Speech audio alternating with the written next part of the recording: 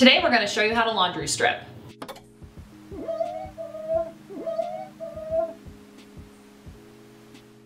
We wanted to do the stinkiest, grossest possible thing, and we decided on hockey equipment. So I'm stripping my 14-year-old nephew's disgusting hockey equipment, and it reeks to high heaven. The recipe for the laundry stripping is 1 heaping cup of powdered Tide laundry detergent. You can use the blue scoop that comes with the powdered Tide, but just for purposes, I'm measuring this for you folks. So it's 1 cup of powdered Tide laundry detergent. It has to be powdered Tide. It cannot be liquid. 1/4 cup of Arm & Hammer washing soda.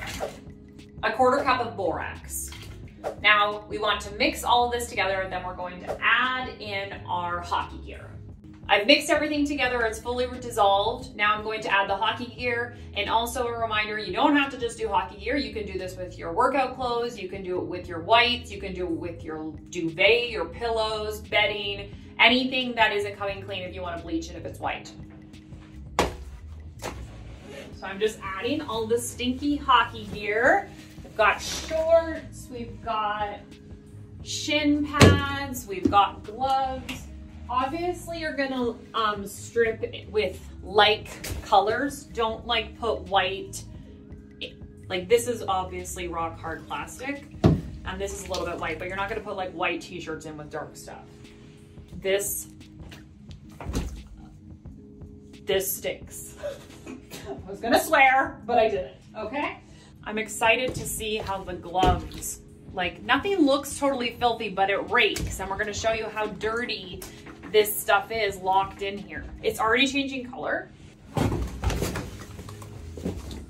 Ooh, there's some hockey tape in here. Okay.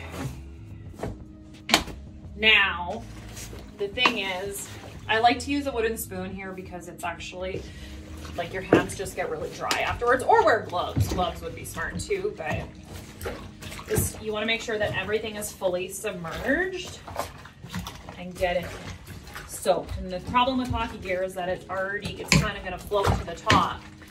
And this is a 4-hour process. You could do it overnight if you want to, but what we do is we soak everything, get it submerged, and once it's fully submerged, you just walk away, set a timer on your phone, and come back once every hour and stir it. Think of yourself as a manual washing machine. Like, holy crap. Okay, look at this.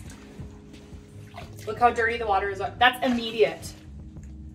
This is gonna be so good. Okay.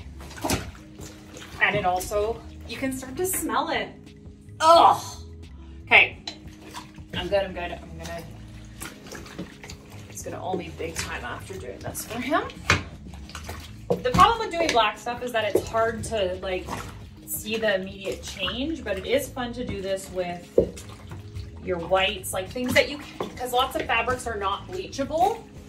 Some towels are not even bleachable, so it's good to do this to get the dirt out, and also removes like buildup from hard water, minerals in your water that stick on your clothes, and when that stuff sticks on your clothes, it locks them, and then your laundry detergent doesn't work as good. So honestly, this is something really good to do on a regular basis.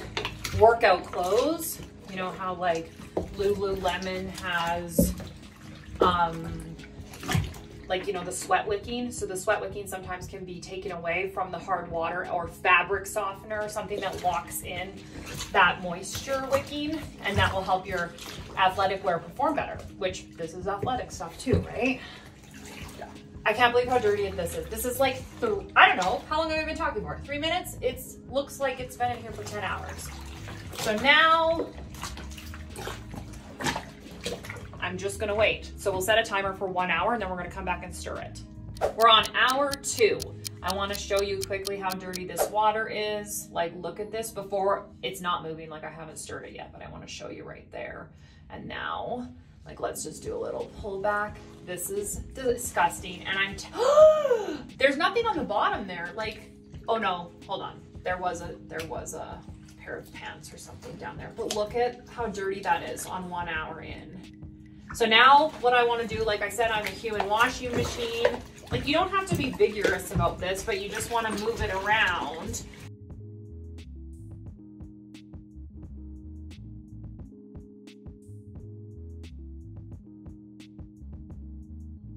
It smells like feet. Or a stinky hockey laundry room, or not laundry room. What are they in? Locker rooms. It smells like a stinky hockey locker room. Okay, I'm gonna do something disgusting, but I just want to pull back and like show that there's nothing underneath here. And this is literally how dirty this water is. There's nothing here. Like, this is just the bathtub underneath. It's insane. Okay. Ugh. It's heavy as hell. Okay, we're gonna wait 1 more hour. Does anybody want to taste? A little scoop of some soup. We are now entering hour 3, okay? So see how stuff is kind of soaking to the top? I want to keep mixing. We've got 1 more hour left of this. This water is just filthy. And we're gonna have to rinse this out because it's not like I can put this into the washing machine. So I'm gonna be very interested to see when I like soak it to rinse it, how clean like the water is. Because if it's still disgusting and filthy, you can do this more than 1 time, folks. Like sitting in disgusting soup water isn't, ugh. Anyways, I kind of got off track there, but you might want to do it more than 1 time. And also, lots of times I get questions like, is it going to bleed the fabrics? Look at this. These are socks and they're kind of knit. It's perfectly fine. So, hockey gear, we're vigorously stirring this because I want it all. I just have to do it with my hands. It is what it is. Wash your hands afterwards because this is hard on your hands. And then we're going to just let it sit.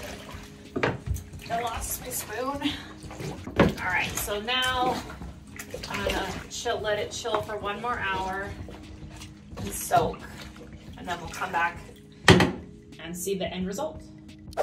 Okay, just for purposes, because I'm draining the water out of this, I just want to show that I have nothing underneath of this water, and this is how disgusting it is. Like, I wish I could really prove it to you, but can you guys see my fingers moving here? It keeps on wanting to come over.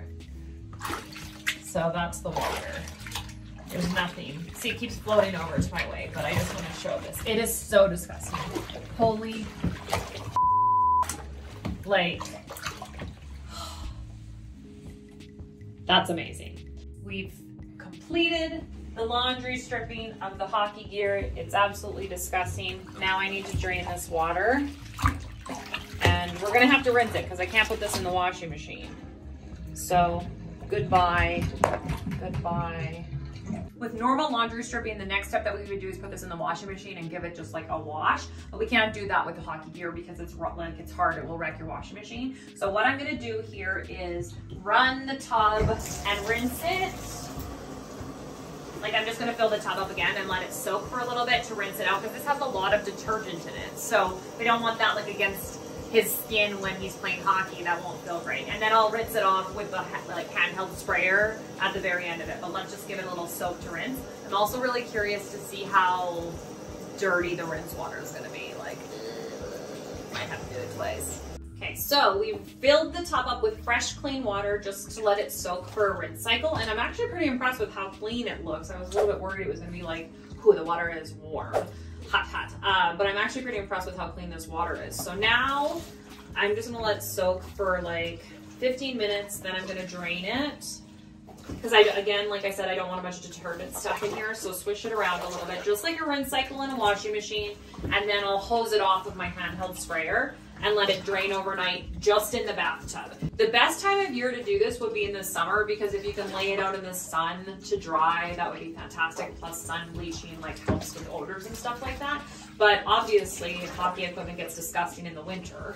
But yeah, so I'm gonna let this drain out, give it a little hose off, and then I'm gonna let it dry overnight just in the bathtub. The water is drained out of all of this, so now I'm just gonna give it a nice good rinse with my handheld sprayer to make sure that I have everything, you know, like just gone.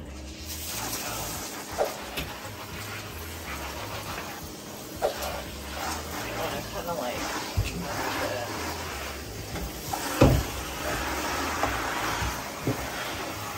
but even see how the water is running clear and clean, like that's fantastic. Now that I've fully rinsed the hockey gear, I'm just gonna leave it in the bathtub overnight so that all of the water goes down the drain.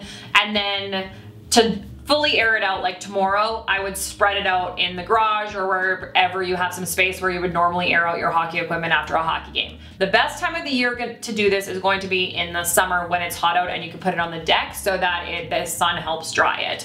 But that's really how you do it. And the reason we're not putting it in the washing machine, again, is because it's like hard material and we don't want to wreck your washing machine or your dryer. So I just really want to tap on that so none of you think that you can do it, because I'm telling you, don't do it.